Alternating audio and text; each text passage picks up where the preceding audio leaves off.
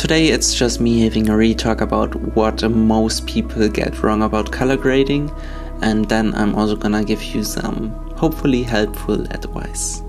The truth is, and people always think that the color grading is crazy, like what you do is crazy, and it can be obviously, but most of the time we just see the final result, right? So you have to understand and also accept this. Pro colorists work with pro cinematographers that know their stuff, and it already looks good on camera. Also, they're using high-end tech cameras with great dynamic range, codecs and color bit depth. But that's not all. They also have great production design and wardrobe, which already is the fundamental for the color palette. And this is where the look development already happens. And colorists usually try to get involved into that early process. Of course, that's not always the case, but the production design, the right wardrobe and lighting already makes 85% of the final image, and therefore also the color look. And then I remember that it's okay, I'm not there yet. I'm not being served yet by these crazy good cinematographers and production designers, nor do I have that much experience in color grading yet. Also, you have to stop comparing yourself to that, because you don't even have the same footage that they have, so you can't even make it a fair play when it comes to comparison, right? And also you don't have that much experience that they have. Trust the process, it takes time. I also trust the process. I know it sounds like I already am there, but no, it sometimes might not seem like you make any progress, but then if you actually rewind, it's definitely there, you're making progress, or at some point it might be even exponential.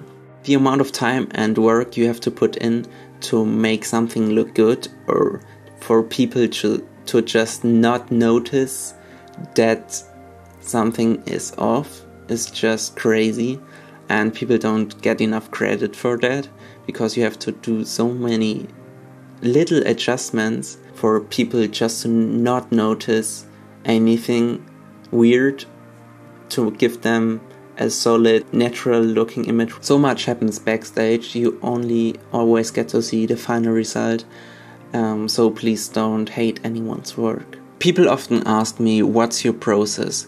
What do you actually do in color grading?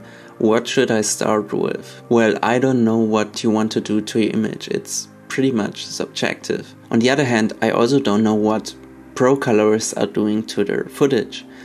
I can only guess, because you barely get these insights, right? So my advice would be, because I don't know what level you are on, and it also doesn't make sense for me to do exactly what pro colorists do, because I also don't have the knowledge and the experience. So this might also apply to you, and therefore the advice that I'm gonna give is timeless. First of all, get familiar with the basics.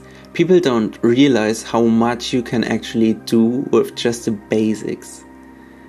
Know your color theory, know your scopes, know your program, because that's where the magic happens. If you're good at this, you can do the job. What I'm trying to say here is, stop focusing on the look, that's for later.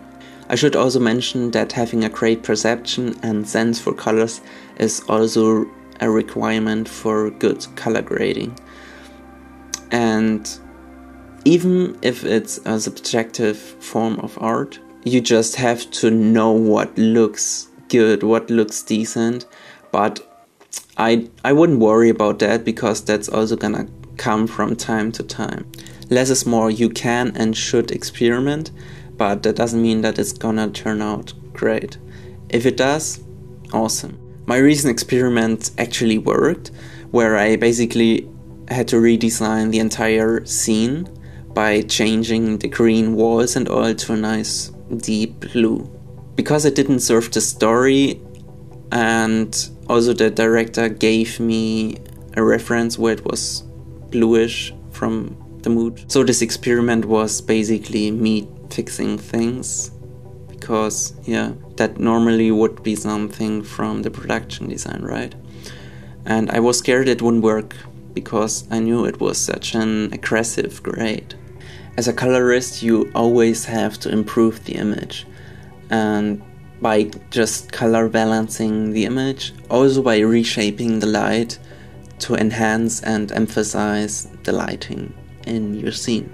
A good check mark for you is to always toggle your node that you're working in to see if it actually makes a good impact to the footage. But you always need to know what you're doing, so if you're doing it wrong or simply it's too much of this ingredient, then better don't do it.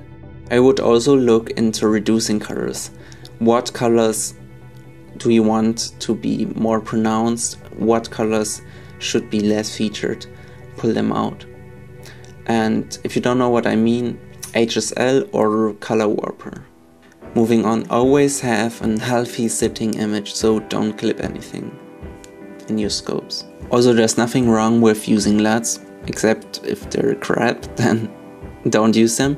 But in general, they're just really a help. You don't have to reinvent the wheel like the Kodak 2383 or some other film print emulation, or even some looks that you got from your favorite creators.